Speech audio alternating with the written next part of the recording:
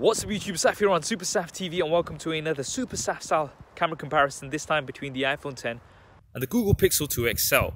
So as always, we'll be doing lots of tests, front facing camera, rear facing camera, images as well as video. Do also look out for the audio icon in the corner of the screen, and that will indicate to you which device the audio is coming from as well.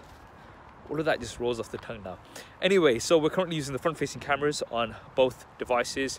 We're just going to be taking a bit of a walk right now to see what stabilization is like, and let's change that into a run.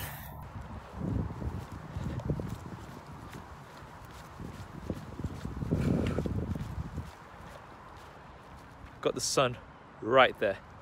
Let me know what you think of the dynamic range. Extreme, do a full 360 as well. Now testing out the rear facing cameras. We're filming at 4K 30 frames a second.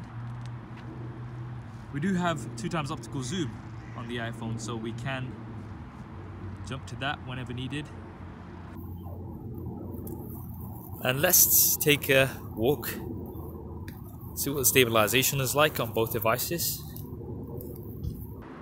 Make it a bit more challenging by turning that into a run.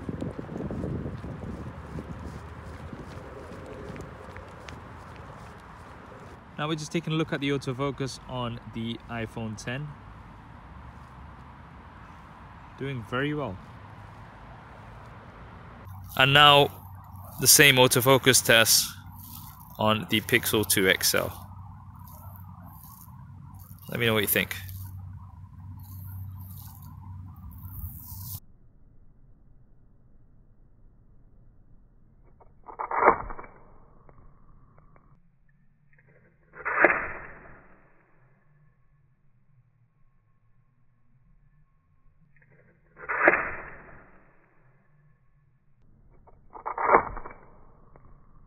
That was the video. Now before we move on to images, looking at what we're working with here, the iPhone has a 7 megapixel front facing camera with an f2.2 aperture. The Pixel 2 XL has an 8 megapixel front facing camera with an f2.4 aperture. And for the rear cameras, we have a single camera on the Pixel, 12.2 megapixels with an f1.8 aperture optical as well as electronic image stabilization. The iPhone has a dual camera setup, both 12 megapixels, both optically stabilized, one wide angle with an f1.8 aperture, and one telephoto with an f2.4 aperture, which is going to give you 2x optical zoom. Now all images in this video have been taken on automatic, and this is to keep things as fair as possible. Now starting off with some selfies, the Pixel is wider and that dynamic range is just magic. I don't know what Google are doing, but the dynamic range from the front facing camera is absolutely insane. With the iPhone, the highlights have been blown out in the background. This is something that I've consistently noticed on many iPhones. They do tend to favor the face overall in terms of exposure, but this can result in blowing out highlights in the background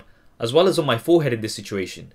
Now a few people complain that this is because I wear sunglasses, so in this shot I haven't worn any sunglasses, and once again the Pixel does have much better dynamic range. Now in this shot the iPhone's actually not doing too bad for dynamic range. It has maintained those highlights in the background a little bit, but when comparing this to the Pixel is just doing so much better. We've still got some blue in the sky and the skin tones are so much more accurate compared to that of the iPhone. Now a new feature that both devices have is portrait mode from the front facing cameras. Both doing okay here, but I do prefer the Pixel overall. There are some little defects on the Pixel on the edges, but the iPhone has faded away my hair, a lot of the edges, as well as my sunglasses. Now another shot using the portrait mode on the selfie camera. The iPhone is actually doing much better in terms of dynamic range compared to what it was doing previously, but it has faded away a lot of my face here. It looks very soft. The edges of my sunglasses, my beard, as well as my hair have been faded away, whereas the Pixel is doing an absolutely awesome job around the edges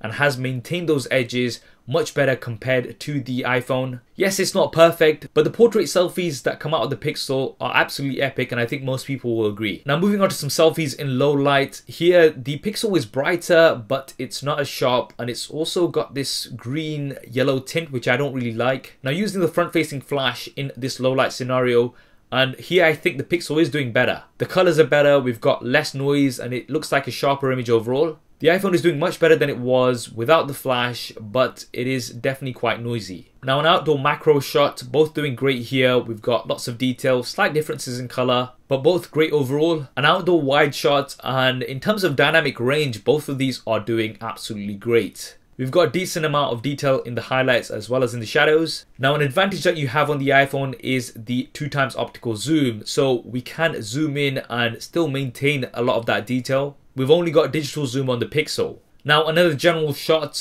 just to show some color differences, both actually doing really good, but we've got slightly more vibrant colors on the Pixel compared to the iPhone. And now to really test out the dynamic range, because these two are so good at dynamic range, it's hard to pick a winner. Once again, both are doing really good. Slightly more vibrant colors on the Pixel, but the iPhone is pulling out more details in the shadows compared to the Pixel. Now, trying out another shot with very tricky dynamic range, both once again doing absolutely great here, but the iPhone again is pulling out more details in the shadows.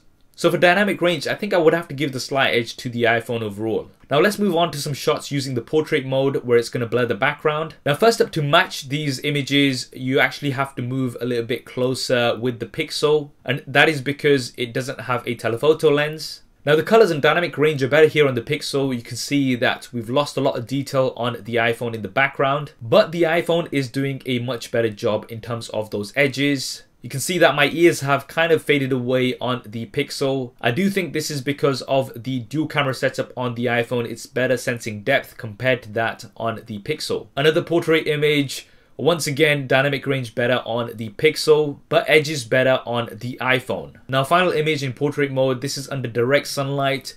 Both are actually doing really good here in terms of dynamic range. The colors actually seem a little bit more vibrant here on the iPhone this time. I think this is going to come down to personal preference. Both of these are struggling a little bit on my ear in this situation, but I do think the iPhone is doing a little bit better here. Now let's move on to low light shots. So this is low light outdoors. I think both are doing a really good job, but the Pixel is brighter. You can see much more of that building in the background on the Pixel. On the iPhone, this has kind of disappeared away. Another low light shot, and once again, I do think the Pixel is doing better. It's maintained the colors much more compared to the iPhone, and also that detail is there. A final shot in low light, and I do think both are doing very well here. Slightly more punchier colors on the Pixel compared to the iPhone, but quite similar in terms of sharpness and detail. So there we have it, guys, the SuperSaf style camera comparison between the iPhone 10 and the Google Pixel 2 XL. Both performing very well overall. Now when it came to front-facing camera images, for me personally, the Pixel 2 XL has the best selfie camera out there. It was wider with much better dynamic range compared to the iPhone.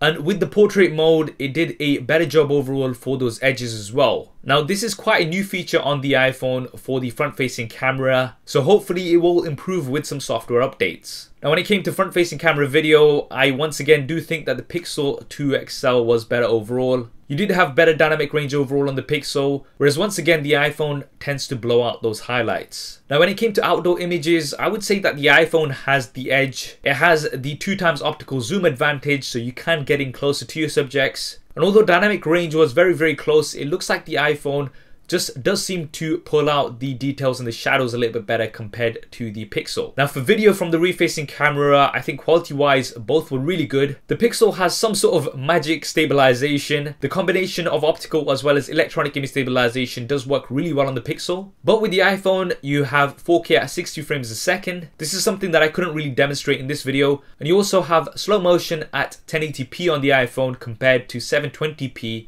on the Pixel 2 XL. Now I had left both on autofocus, and it seems that the Pixel maybe had focused in better on the slow motion test, but because of the resolution, generally overall I do think that the iPhone performs better in slow motion. Now for the portrait mode from the rear facing cameras, the Pixel 2 XL did have better dynamic range overall, but the iPhone 10 did a better job of blurring the background. Because of the dual cameras, it seems to better sense depth. The iPhone also has a studio lighting feature which is going to let you toggle between some different lighting modes after the fact. Now when it came to low light, I would have to give the overall win to the Pixel 2 XL. Images were brighter overall with less noise and better colors. Now when it came to audio, both of these still record in mono.